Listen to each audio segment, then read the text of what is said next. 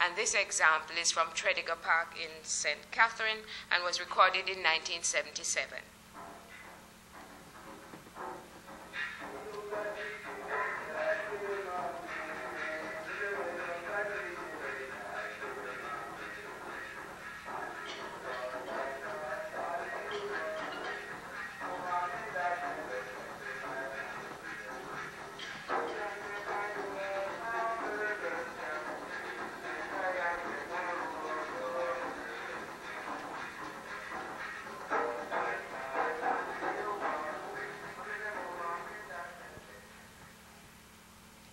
Maroon batteries of drums vary from one settlement of territory to another. Yet in each, the gender relationship is of paramount importance. The Maroons of Portland, that is of Moortown and its environs, play a set of chromanti drums, fairly tall, slender, cylindrical, and slightly tapered. On these chromanti printing drums is played drum language, which calls the community together to participate in ceremonies and rituals. The secret language, known only to specialist drummers and post holders, is also used to communicate with ancestral spirits and for invocation at the start of such events. The male drum or roller plays an ostinato pattern, a steady, unchanging, characteristic rhythm, while the cutter, as in other genres, is the lead instrument, guiding movement with cuts and breaks. Maroons of Scots Hall play the gumbe, accompanied by a bamboo cutter rested across an X-shaped stand, somewhat like a sawhorse, and referred to as a quart. The lead drum of the Accompong Maroons is also the square-framed stool-like gumbe, and usually completing that battery are a bass drum and two side drums. The gumbe cult of healing of Lacovia in St. Elizabeth also employs a single-headed square gumbe from which the group takes its name. Originally used for social dance in its original form in West Africa, the dense, potent beats have been used to accompany a vigorous dance said to remove the effects of evil spirits, which manifest as varying degrees of physical imbalance and illness. Firstly, gumbe.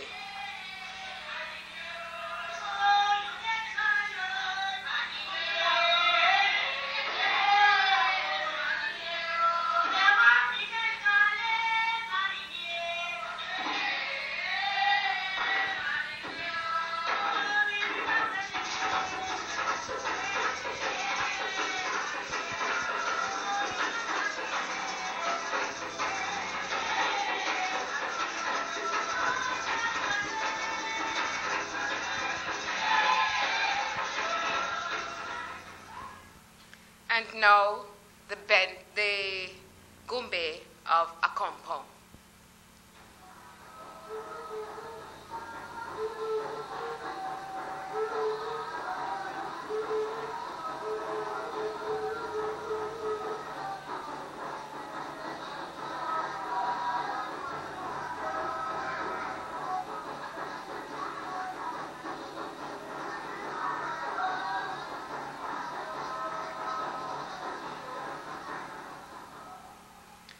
One must also mention ensembles which support Dinky Mini and Benta ceremonies of St. Mary.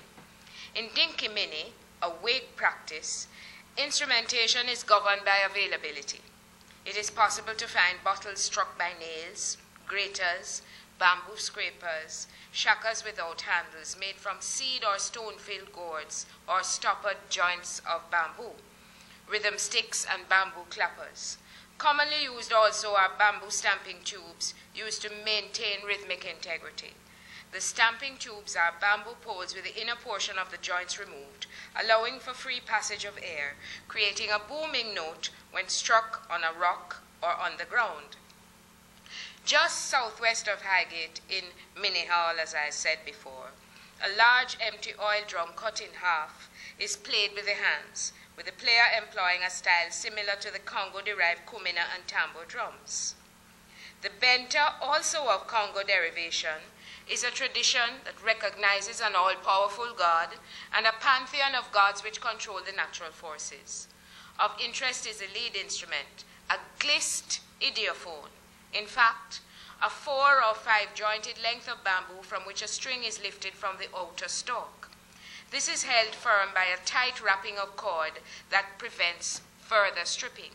It requires 2 players who sit at both ends, one playing variations of a 3-3-2 pattern with 2 sticks, while the other slides a large calabash resonator along the string. So you would have 1, 2, 3, 4, 5, 6, 7, 8, 1, 2, 3, 4, 5, 6, 7, 8. Traditional drummers play an important role in their communities. They are virtuosos but specialists in their own traditions. As such, they are deeply aware of the significance of each variation and gradation in tone, volume, pitch, although indefinite, tempo, and intensity. For the most part, traditional drummers have developed virtuosity through long years of training and devotion to the art. In some traditions, as in Etu, the drumming skills remain in one family, and the knowledge is passed from father to son, from uncle to nephew. In other traditions, a fairly long apprenticeship is served on a drum of lesser importance or a percussion instrument before the position of master drummer is assumed. The drummer must learn a wide repertoire of combinations of beats and rhythmic phrases and be familiar with a vast appropriate literature of songs. In socio-religious dinky movement, the dance stance is a bent or relaxed knee position with both knees held closely together, the supporting leg or front foot moving in directional progression, while the back foot placed on the ball of the foot executes a dab step to the front of the body and behind, facilitating the progress forward or sideways, while the hips circle and the shoulders and arms move in opposition to the feet. There may be dipping, feinting, and breaks, pelvic thrusts, and partial extension of the leg. These complex patterns are supported by the beat, a strong pulse on the first beat of the bar, and the juxtaposition of straight rhythm and irregular subdivision in the beat. In the case of religious ritual, not only must the rhythm support the movement, but the players must also grow in intensity, in an ebb and flow to control the building tension in the faithful and invite or repel possession as is appropriate. In many instances, in Brookings and Etu, for example, it's not unusual to find that the lead drummer is also the lead singer. During ritual observances or plays, it is the priest or priestess, the shepherd, captain, king, queen, bishop, whoever leads. But it is the drummer that initiates and controls the pace, whips up enthusiasm and fervor, the relaxation or tension of the participants. The drummers must make the dancers move as one, must direct or drive, must be compelling and insistent, must lift to heights of psychic excitement and then release the dancers so that they may return to this reality. Women drummers. The playing of the drum in Jamaica is still a man's prerogative rather than a woman's. This practice harks back to the African continent, where the secret traditions of initiation rites and passage from childhood through puberty to womanhood were attended by female drummers. These practices did not survive the Middle Passage, and women's participation in traditional drumming disappeared. Yet they still helped to carry the beat forward with shakas and rhythm sticks, graters, tambourines, and hand clapping. In the 1960s, this writer was exposed to drum rhythms as a participant in the dance theater presentation Roots and Rhythms, mounted in celebration of Jamaica's independence. It brought together dancers, singers, and musicians, some of whom became the nucleus of the National Dance Theater Company, led then by current artistic director Professor Rex Nettleford and Eddie Thomas. During that summer of 1962, classes in Haitian dance were conducted by the late Lavinia Williams on the UWI's Mona campus, part of a continuing series of dance courses mounted by the then extramural department. Lavinia's daughter, T. Lavinia, taught the required traditional drumming styles and technique. In that class were Eleanor Wint and myself. Later, Wint went on to sing and drum with the Jamaican folk singers led by Dr. Olive Lewin, and I became musical director of the National Dance Theatre Company, learning Jamaican traditional rhythms and patterns suitable for dance classes from master drummer Ronan Critchlow.